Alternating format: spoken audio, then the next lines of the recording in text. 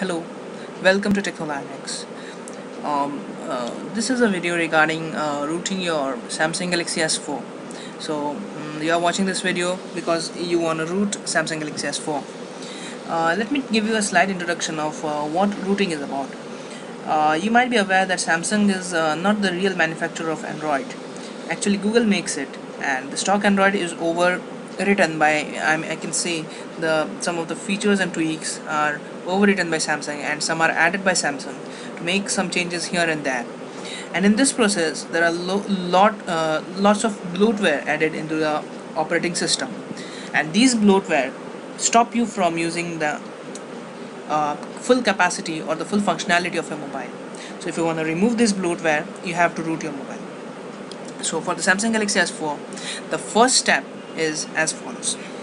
So this is the first step. For the first step, you need to download Samsung's USB drivers onto your desktop. These are available on this link, which I'll be giving you down below in the description.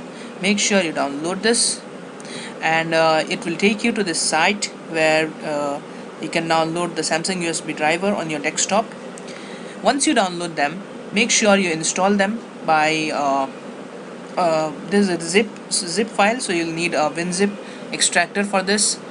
Make sure you have it. If you don't have, you can download it from the website, from the Google. You can search it out and you can download it. Okay, so once you have the WinZip, and I hope you will have it, now extract this folder and install the files from it on your desktop. So after installing the files, the next step and the second step for your routing will be taking your mobile in the hand, take your Samsung Galaxy S4 and tap on the notification, pull down the notification bar, and from that tap on the settings option. When you'll tap on the settings option, it will take you to settings menu. From there, click on the about device option. After the about device option you have clicked, click on build number repeatedly until the device pops up a notification saying you are now a developer. So once the notification comes that you are now a developer, stop tapping on the build number repeatedly. The next step would be to go into the developer options and click on it. Once you click on it, you'll go to a menu where you'll see debugging option. Go into the debugging option. Below the debugging option, you'll see USB debugging. Click on that. So now you are all set to root your Samsung Galaxy S4. The next step would be to plug your device in to your desktop via USB cable. Wait for the drivers to install. Once the driver is installed, the next step is to download the application called Motochopper. Okay guys, so this is the XDA link which I was talking about. I'll be giving you down below in the description. Make sure you download this Motochopper application from this link. Once you have downloaded the Motochopper application, make sure you extract it.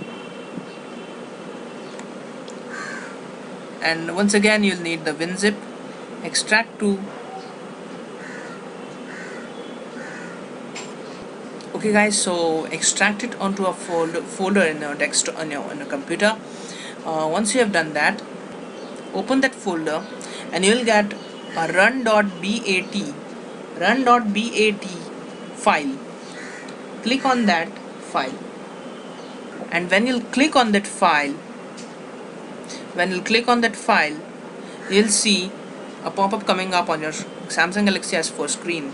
It will read like this. The computer's RSA key is, fingerprint is, it will show something like this, and then you have to click on OK. Just press on OK, and boom, your Samsung Galaxy S4 is rooted. Disconnect your Samsung Galaxy S4 from your computer. Go into the app drawer and check the super user application. If it's present, you're all set to go.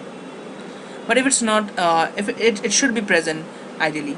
And if still you are not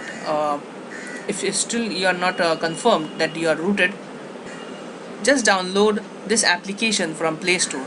I'll be giving the link of this application also below down in the description.